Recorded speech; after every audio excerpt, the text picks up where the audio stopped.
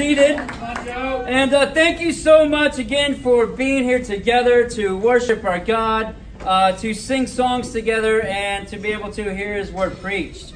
Let's be turning our Bibles to Mark chapter 1. Come on, Mark. And we'll get into it this morning. Again, I'm encouraged that we're able to have Frank with us once again. Frank and I go way back about 20 years together. Being able to be friends, to be able to have been in the same church. And so, bro, I'm grateful that you're with us today, that, we're able to, come to you because many times you came to me in the past. In Mark chapter 1, we're going to start off in verse 16 here. Let's go, Joe. And the Bible says, as Jesus walked beside the Sea of Galilee, he saw Simon and his brother Andrew casting a net into the lake, for they were fishermen. Come follow me, Jesus said, and I will make you fishers of men. At once they left their nets and followed him. The title of the sermon this morning is Come, Follow Me. Come on, bro. You see, this wasn't some willy-nilly thing. This wasn't just a bunch of fishermen seeing this random guy and say, hey, why don't you guys come follow me? Come on. By this time, Jesus had begun to preach. He had already been healing. He had been baptized by John the Baptist, who had proclaimed that this is the Messiah, the one we've been waiting for. Amen. So we know from the book of John that Peter, Simon, and Andrew already knew that Jesus was the Messiah. And so when Jesus came to call them, they already knew he was the Son of God. And so I can picture Simon and Andrew being like, you know what, Jesus, that's a great idea. I am sick and tired of smelling like fish all the time. I want the good stuff. We're going to follow you. We're going to follow you to greatness, to follow you to heaven. And Jesus is like, amen. Bro, I'd hug you, but like you said, you smell like fish. Turn over to Romans chapter 5. Come on, Romans. But it's so interesting of the state that we're all in when Jesus calls us. That's right. Come on. These men here, the state they were in is they were stinky. They were just kind of building their own kingdoms, their own lives, their own businesses. And Jesus says, come and follow me. And we pick up in Romans chapter 5. In verse 6. And the Bible says, you see, at just the right time, when you were still powerless, Christ died for the ungodly. Very rarely will anyone die for a righteous person, though for a good person, someone might possibly dare to die. But God demonstrates his own love for us in this: while we were still sinners, Christ died for us. Amen. See, when Christ calls us, when God calls us, each one of us, we're dead in our sins. Yeah. God doesn't usually call the people who think they have it all together, who have these perfect lives that, nothing's wrong with my life. My life is awesome. Yeah. Because they're not ready. That's right. They're not ready to realize their need for God. Come on, Joe. And so often when he calls us like he did with me, he calls us when we're stinky in our own sin. Yes. When we're just dead in our own transgressions. Yes.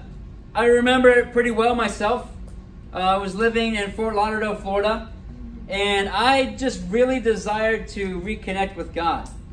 I had grown up going to church all my life. And after high school, I started traveling around with the job that I had. And going from place to place. And with that comes just the inability to really connect with any church. And then with that, comes a life of basically doing whatever you want. Wow. And the crowd of guys that I surrounded myself with really affected my character. I started giving in to the world. Started giving in to my desires of my flesh. Yeah. And I'm like, I gotta move somewhere to one spot where I can really start going to church and reignite my relationship with God. And so I had a friend from high school that lived in Fort Lauderdale, Florida. He had started going to school down there, and he's like, why don't you come, we'll get an apartment together. Great idea. So I moved down to Fort Lauderdale, Florida, and we got an apartment together, and like 3 months had gone by, and nothing really changed. I was in one spot like I had asked for, yet I didn't start turning back to God. Living the same life, partying, women, drinking, and I went out to the beach one night. I remember it very clearly, and I was just crying at the state of my life, crying out to God, asking God for forgiveness and to point me in the direction He wanted me to go. That was going to be the church that really brought me closer to Him. And I had a friend that, I'd gone to the next day, literally, and she's like, I literally just got baptized in this church. You got to come check it out. And so I went out to their midweek service. I met a group of righteous, spiritual men who said, let's study the Bible. Let's figure out what God intends for your life. And I studied the Bible and got baptized as a real, true Christian, a real disciple at that point in my life. It was incredible. My life was a mess. I realized it. I knew I needed God. I knew I needed Him in my life. And then when I was ready, God called me out of my stinky state of life. You see, just like Peter, who said, you know what, this sounds good to me. Bring on the peace and happiness. Bring on the good stuff, God. I wanted to follow Jesus straight to heaven. Let's turn over to Matthew chapter 16. And we understand that when Jesus calls us, we're all looking for the same thing, are we not? Oh, God, just give me to heaven. Give me that life of peace. Give me that life of tranquility. And then Jesus gives His disciples a little more direction on what He expects of them as they follow Him. In verse 21 of Matthew 16, the Bible says, from that time on, Jesus began to explain to His disciples that He must go to Jerusalem and suffer many things at the hands of the elders, the chief priests, and the teachers of the law, and that He must be killed and on the third day be raised to life. Peter took Him aside and began to rebuke Him. Never, Lord! This shall never happen to you. Jesus turned and said to Peter, get behind me, Satan. You're a stumbling block to me. You do not have in mind the concerns of God, but the concerns of man. Point number 1 this morning is follow Jesus in His suffering. Amen. You see, Peter didn't like this. You can sort of get an idea of where you are spiritually when you start to rebuke Jesus. Jesus, I don't like what you're doing here. This is not a good idea. I think it would be better if we did it this way. And we pull Jesus aside and have a little conversation. But He didn't like it. Jesus, you remember when you just called us to follow you? If you go to suffer many things, if you're going to be put to death and we're following you, then the same expectation is for us as well. I don't know if I like that, Jesus.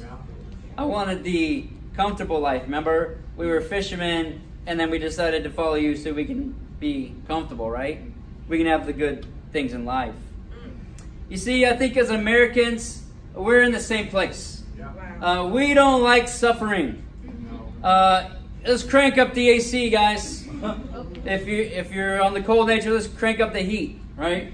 Where's the Wi-Fi? I gotta have Wi-Fi everywhere I go. I gotta stay connected. What am I gonna do with that Wi-Fi?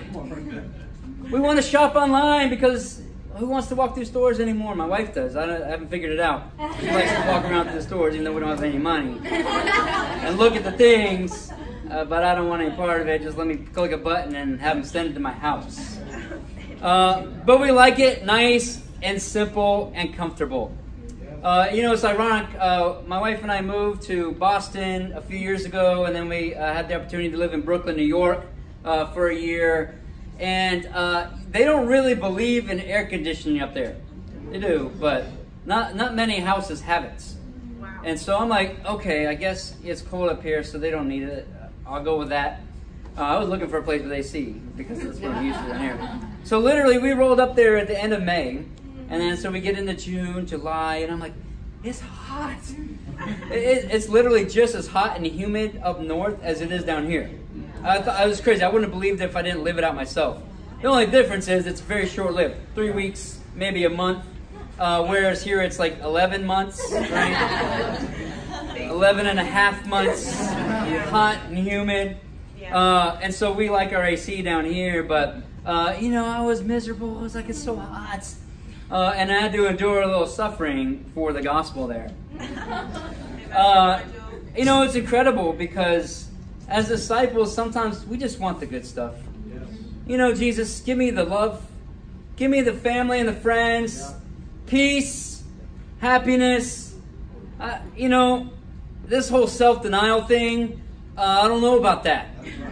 You want me to surrender? I thought I was going to be in control of this thing. The direction of my life, where I want to go, who I want to date, who I want to marry. Isn't it up to me? What is this? Considering other people's greater than myself. I'm not so sure I want that suffering. You know what? I'm just going to take it out of my Bible. I'm going to rip it out. Nah, I'll just pretend it's not there. I'll take the parts of the Bible that I want to apply to my life. The rest of it, you know, doesn't really apply to us these days. I mean, you know, it was a book written a long, long time ago. Can it really apply to our lives today? Come on, bro. And again, we just want the good stuff. We want the good, not the bad. You know, Isaiah 53 defines Jesus as a man of suffering. A man of sorrows. Turn over to Hebrews chapter 5. What's he doing, bro? In Hebrews chapter 5, we get another peek at Jesus' life and why he chose suffering. Why? Why? God, why would you do that? Why wouldn't you let Jesus just come down and have a good life and he could just call people to himself and it'd be nice and comfortable? Everybody would come if it was comfortable. Amen. We just have tons of people filling the aisles because it's comfy. It's nice. And in Hebrews chapter 5 and verse 7, we see that in Jesus' life it says, during the days of his life on earth, he offered up prayers and petitions with loud cries and tears to the one who could save him from death. And he was heard because of his reverent submission. Son of God, though he was, he learned obedience from what he suffered.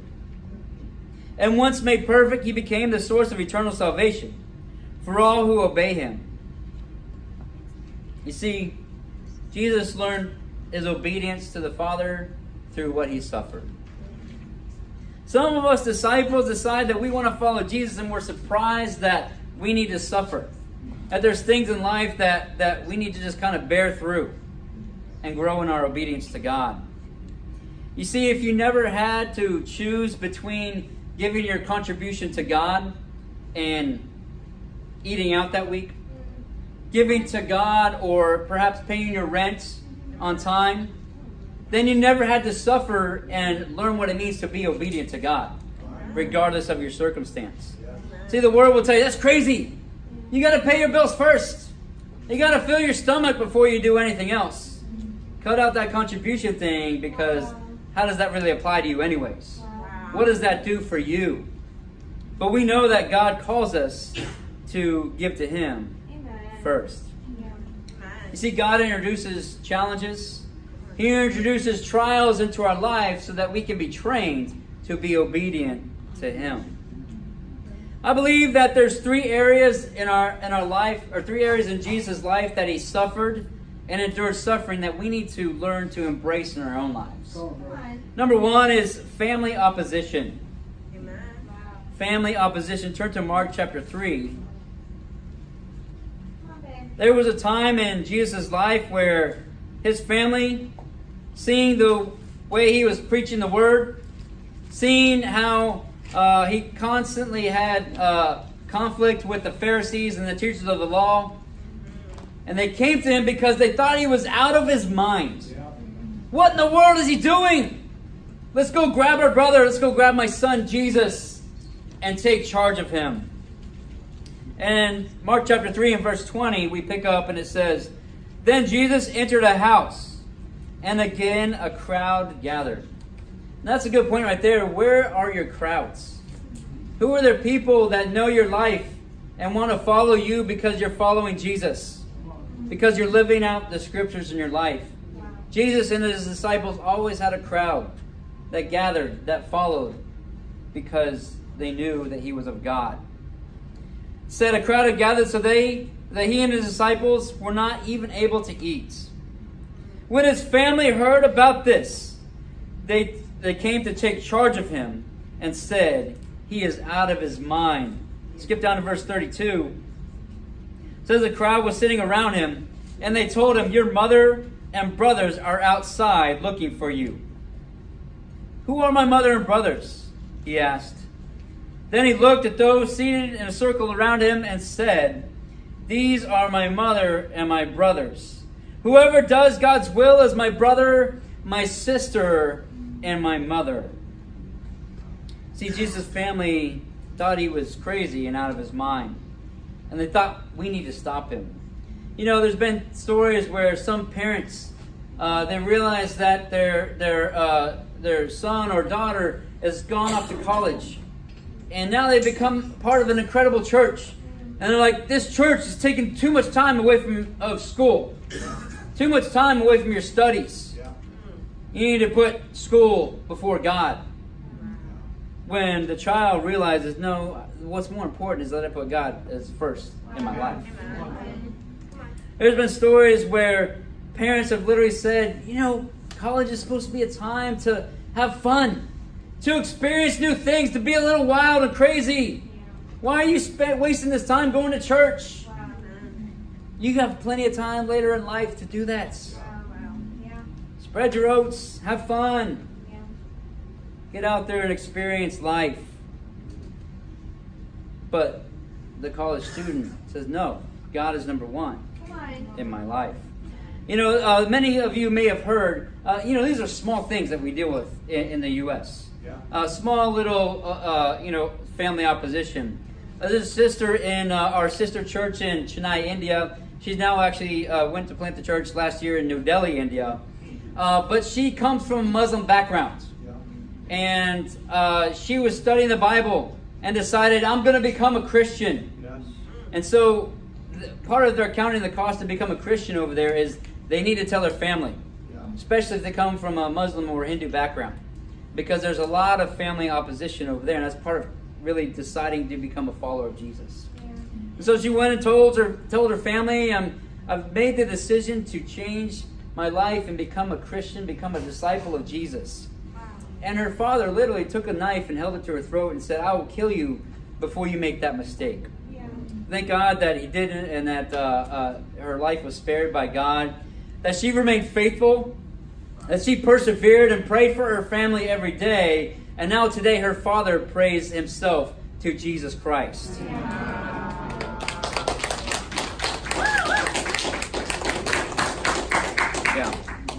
We got to persevere with our families, guys. We have to endure family opposition because God wants to save our families as well. Number 2, let's turn to Mark chapter 14. I think the second area that Jesus needed to endure is through character assassination. What in the world is that? See, character assassination is when people start talking bad about you, or they maybe spread lies or half-truths so that people will turn against you and not accept the word of God. In Mark chapter 14, we'll pick up in verse 55. And this is when Jesus has been arrested, shortly before they send him to Pilate, before he's crucified on the cross. And it says in verse 55, the chief priests and the whole Sanhedrin were looking for evidence against Jesus so that they could put him to death. But they did not find any. Many testified falsely against him, but their statements did not agree. Some stood up and gave a false testimony against him. We have heard him say, I will destroy this temple made with human hands, and in 3 days will build another not made from human hands. Yet even then, their testimony did not agree. You see, the case against Jesus was completely built on lies and half-truths. Jesus did say that he would destroy the temple, meaning his physical body, the temple of the Holy Spirit, and that 3 days later he would raise from the dead. And they're like, oh no, he's talking about the temple that we have to worship God, that he's going to tear it down and then rebuild it. And so they brought these charges against him. See, too many of us are too worried about what people say about us. Yeah. We're too worried about what people think about us than to just get out there to share our faith, to preach the word, and allow our lives to be examples for others. To allow the Bible to live through our lives. And so we become insecure. Man, I don't know if I share my faith with this group of fraternity brothers, what are they going to think of me? If I share my faith with this group of women, what will they think of me? Who am I? I'm just a college student. How in the world can I share my faith with a professional or a married couple? What in the world are they going to want to see in my life that's worth imitating? I tell you that it's your relationship with God and the Holy Spirit in your heart. Right. We can't be intimidated. We can't be insecure about our lives. We have to trust the Holy Spirit when we feel the urge to share our faith with people. Often told that, let me just back up. Basically, when I got baptized, I remember I told you I moved in from a friend from high school. And so I changed my life. And I said, look, if we're going to live together, I can't have you doing this in the house. I can't have you doing this in the house. Because I'm different. We need to live differently. I don't want to be a part of it. And so if I need to get into a place, let me know, and we'll make that happen. And he said, no. But he continued to live these ways, and there was constant opposition between our relationship. He wanted to live this sinful life still, and I had given it up. And so he started talking to people back home at our high school. And one day my little sister, who was still in the high school we went to, came home crying. And she's talking to my mom, and she's just in tears. And she's like, I just heard this news about Joe. And so my mom calls me up on the phone, and she's like crying herself. She's like, I don't want to believe it. But everybody at your school thinks you're homosexual. And I don't know what to think because you used to bring women home. But now every time you come home, you're just bringing guys with you. Your friends. And I was pretty livid at the time. I was like, Mom, what in the heck is wrong with you? Why would you believe such a thing? You're the one that raised me. And so I had to help her understand that I would no longer live that way, where I was just a womanizer, but that these were true friends. Men that called me higher. Men that I could call higher. And so we're able to go and build incredible, manly, godly relationships. Amen. But it was crazy. If I had let that get me down, if I had let that really affect me, where would I be today? If I had let that rob my faith, where would I be today? Turn to Matthew chapter 8. And the third area I believe that we need to imitate in Jesus' life and embrace suffering is by sacrificing our comforts. In Matthew chapter 8, in verse 18, we pick up here along the way, and there's a couple of guys that come to Jesus that want to follow him. It says in verse 18, when Jesus saw the crowd around him, he gave orders to cross to the other side of the lake. Then a teacher of the law came to him and said, Teacher, I will follow you wherever you go. Jesus replied, Foxes have dens, birds have nests, but the Son of Man has no place to lay his head. Jesus says, I have no home. I got no stuff, man. I move around from place to place. I don't live comfortably. I've given all that up. I didn't come to live for comfort. I came to preach the word, and I came to call people to follow me. If you follow me right now, you'll be deciding to give up those comforts yourself. I don't think you know what you're asking for. You see, 3 years ago when Amelia and I moved away to Boston, I was very comfortable here in Gainesville. Great career, plenty of money, lots of stuff. I like to work with my hands. I like to build things. And so I had tons of tools. like a garage full of power tools. And so, the call was to continue to train for the ministry. And in order to do that, God called us to Boston. And so I'm like, well, I looked at some places up north, and they're a lot more expensive, and they're a lot smaller. And so I got to get rid of some stuff. So I'm looking around, and I'm like, all right, well, a lot of this can go. I don't need it on a daily basis. I'm definitely not going to need it up there. And so I sold a lot of my belongings to be able to move for the gospel. And it's kind of ironic. Marcel, when he was here, shared that we left Gainesville with a 26-foot Penske truck, packed full, slammed full of junk. And we got there and moved in, and we moved another time. We got rid of some more stuff because we moved to a smaller place in Boston, and then we moved to New York. And if you've ever been to New York, I see your hand back there. Places are very, very small. We had like a room that was literally everything. It was our living room, our dining room, our kitchen, everything. And it's just a box. And then we had 2 small little bedrooms off the side of it. And I'm like, our couch is not going to fit in here. This is not going to fit here. That's not. And so I was like, man, it's time to downsize again. So we sold a lot more things to move to New York. And on the move down here, everything was packed into a 16-foot Penske truck. I got a couple more feet to cut off my truck to be able to be mobile for the gospel. And God will continue to help me pare my life out a little bit. But the fact is that we need to sacrifice comforts for the gospel. Amen. God always calls us, as we follow Jesus, to give up things that we want to hold on to for our own comfort. We see another guy here in verse 21. It says, another disciple said to him, Lord, first let me go and bury my father. But Jesus told him, follow me and let the dead bury their own dead. You see, this sounds kind of cruel, kind of harsh. But most scholars believe that his father had not died yet, that he simply is saying, well, let me just wait until my father passes away so I can have the inheritance. Amen. Then I can be full-time. I can support myself in the ministry.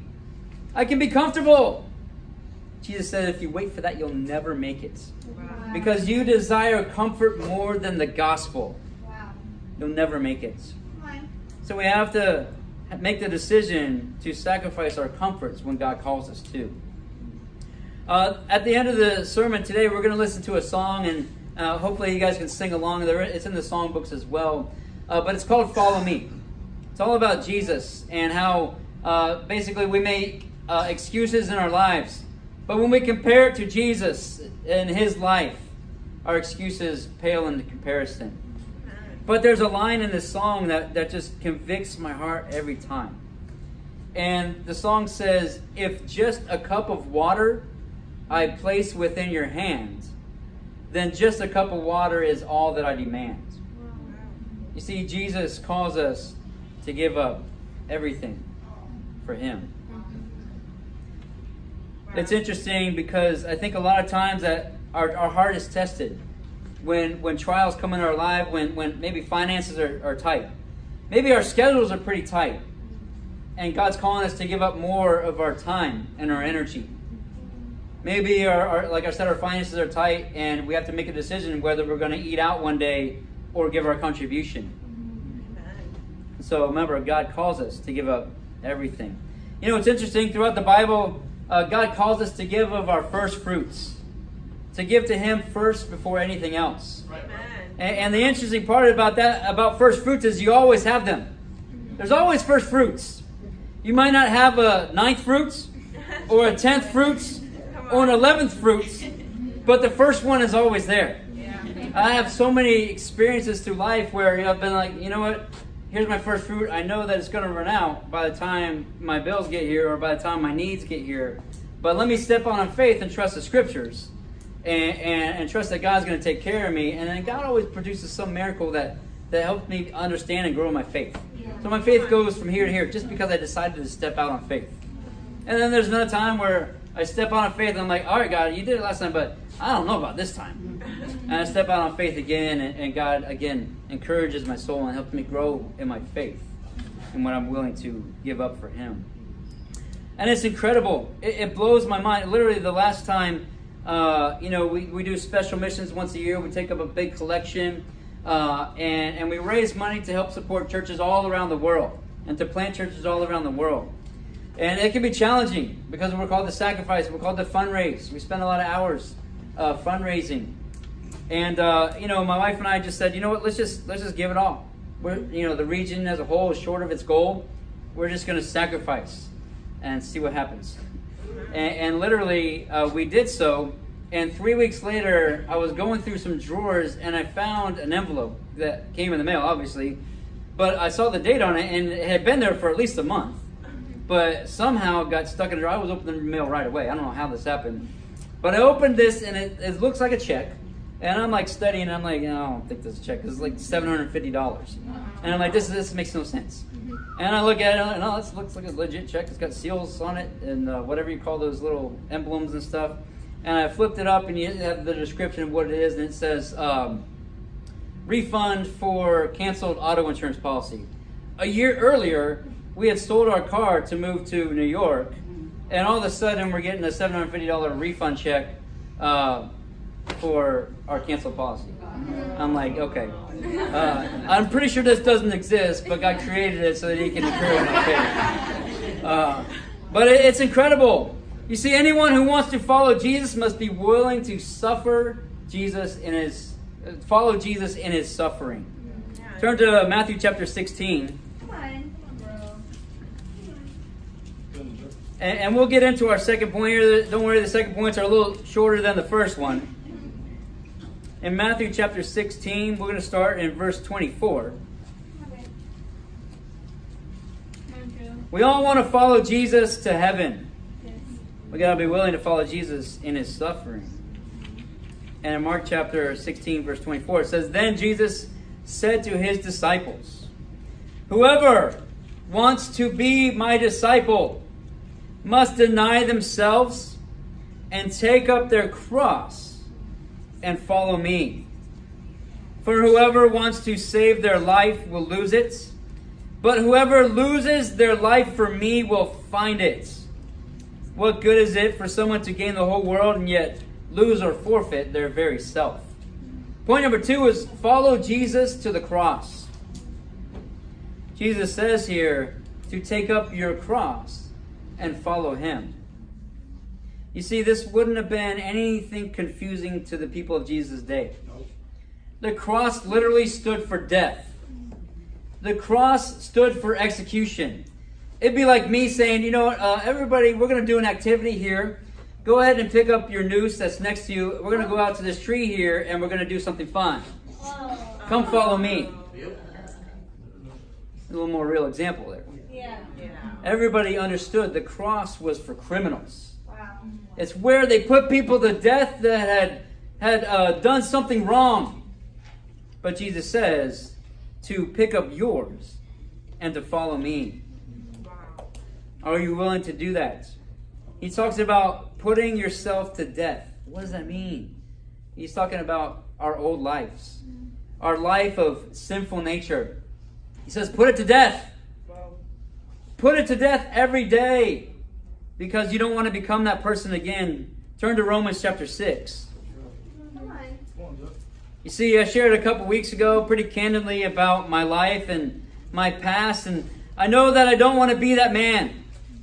I don't want to be the man that is without God in my life. Because he caused a trail of destruction behind him. For many people that loved him. In Romans chapter 6, in verse 1. Come on, Joe. We understand it says, or Paul's talking here about we have grace that covers our sin. That we're not bound to the Mosaic law anymore. And so he starts off here and says, what shall we say then? Shall we go on sinning so that grace may increase? By no means. He said, we are those who have died to sin. How then can we live in it any longer? Or don't you know that those of you who were baptized into Christ Jesus were baptized into his death? We were therefore buried with him through baptism into death, in order that just as Christ was raised from the dead through the glory of the Father, we too may live a new life. Wow. You see, Jesus says, take up your cross. Put your old life to death, your sinful nature to death. You got to put that sinful man to death. You got to put that old person you were, ladies, to death each and every day. Take up your cross and follow me, Jesus says. You see, we all want the good stuff again, but are we willing to suffer? See, Jesus suffered many things through his entire life, and it all ended on the cross for us. See, who needs to be on Mack's cross? See, I need to be on my own cross every day, willing to suffer, willing to endure. Who needs to be on Frank's cross? Frank Bogle needs to be on Frank's cross. Who needs to be on Kathy's cross? Kathy needs to be on her own cross. We each need to be willing to suffer on our cross and deny ourselves every day. Too many of us want Jesus. Jesus, can you be on my cross too? We understand that Jesus certainly died on the cross to atone for our sins. We know Romans 3:23 talks about it, how we all have sinned and fall short of the glory of God. And that we're all sanctified through his grace. But Jesus called us each to take up our own cross. And Jesus was willing to endure it. Come on, bro. Some of us, we want to be on the cross, but we want to get off. This is hard. I'm so tired. I'm just going to get down for a little bit. Wow. I've been working so hard. I've been going. I just need a little break. I just need a little bit of time of self-indulgence. Wow. A little bit of time to take care of me and what I really want. Amen. Wow. Can somebody hang on my cross for a little bit? Wow. Just imagine if Jesus had that same heart. He's on the cross and they're mocking him. And he's atoning for our sins. He's taking on all of our sins. And all of a sudden he says, you know what? This is hard. They're kind of taunting me to come down. I'm just going to come off. Wow. Angels, go ahead and destroy them all. Wow. Wow. I don't really want to suffer anymore. Wow. No more atonement for our sins. No more opportunity for a relationship with God the Father. You know what? You better live it up in life right now, because when you die, straight to hell with all of you. Wow. And we have this heart that we just want to get off our own cross. We're not willing to endure like Jesus did. Come on, Joe. See, anyone who wants to follow Jesus must follow him and take up their cross. We're going to pick up in verse 5 here for our final point. Come on. In verse 5 it says, "For if we have been united with him in a death like this, we will certainly also be united with him in a resurrection like this. For we know that our old self was crucified with him, so that the body ruled by sin may be done away with, that we should no longer be slaves to sin, because anyone who has died has been set free from sin." Skip down to verse 22. "But now that you have been set free from sin and have become slaves to God, the benefit you reap leads to holiness, and the result is eternal life. For the wages of sin is death, but the gift of God is eternal life in Christ Jesus our Lord." See, point number 3 is follow Jesus to heaven. This is certainly what we all desire. We all desire to go to heaven, to be with the Father, to follow Jesus right there. You have to be willing, though, to suffer like Jesus suffered. You have to be willing to embrace the challenges so that you can learn and be trained to be obedient to God. Come on. You have to be willing to take up your cross and stay on it until Jesus says, "It is finished," for you. Just like he said it was finished for him. And then he'll say, "Guys, follow me to heaven." And we all long to learn the words that Jesus talks about. Just write this one down. Matthew 25, verse 21. It's the parable of the talents. "But to the ones who are faithful," Jesus says, "Well done, good and faithful servants. You have been faithful with a few things. I will put you in charge of many things. Wow. Come and share in your master's happiness. Come follow me to heaven, and to God be the glory.